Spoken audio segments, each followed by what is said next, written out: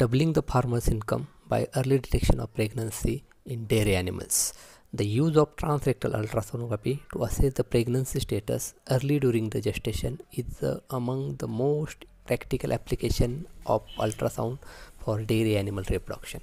Early identification of non-pregnant dairy animals after AI can improve the reproductive efficiency and pregnancy rate in cattle and buffaloes by decreasing the interval between two successive AI.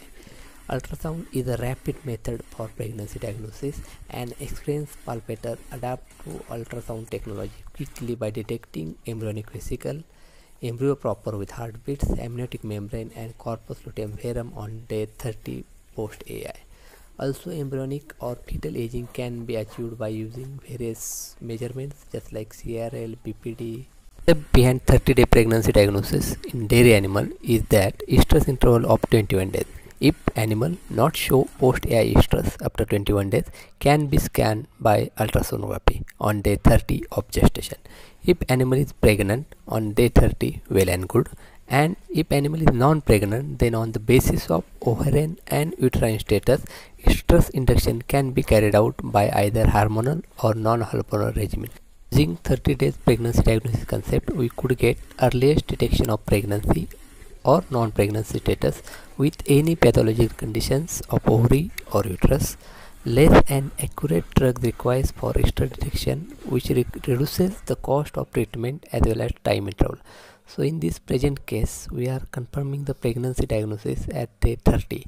In this case, we are observing embryonic vesicles that are unequivocal in structure, and in that embryonic vesicle, we have to observe the embryo that is hypoequivocal in ecostructure, because embryo is just organism is going on and embryo is of tissue part. Okay, and also we could get the heartbeats, and on the basis of these heartbeats we can confirm the viability of that embryo. Also we can measure the CRL, that is the longitudinal axis of embryo. Also we could measure this body diameter and the head diameter, and on the basis of that we could do the aging.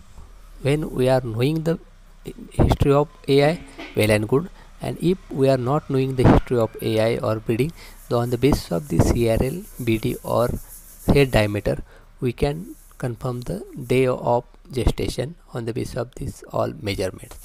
So also we have to diagnose this pregnancy on the basis of embryonic vesicle, embryo and the corpus luteum verum present either of the ovary. So in this case we are getting the CL on one ovary and the other ovary having only multiple small follicles. Ultrasonography technique is very easy, safe, economical and practical way to confirm reproductive status either pregnant or non-pregnant 30 days of gestation in dairy animals. The ultrasonography is used as a diagnostic as well as applied research tool. In the veterinary imaging world, it is hard to beat ultrasound as it's safe, wide range of applications and cost effectiveness. Ultrasonography becomes the preferred diagnostic imaging modality of the 21st century in the clinical field of animal reproduction.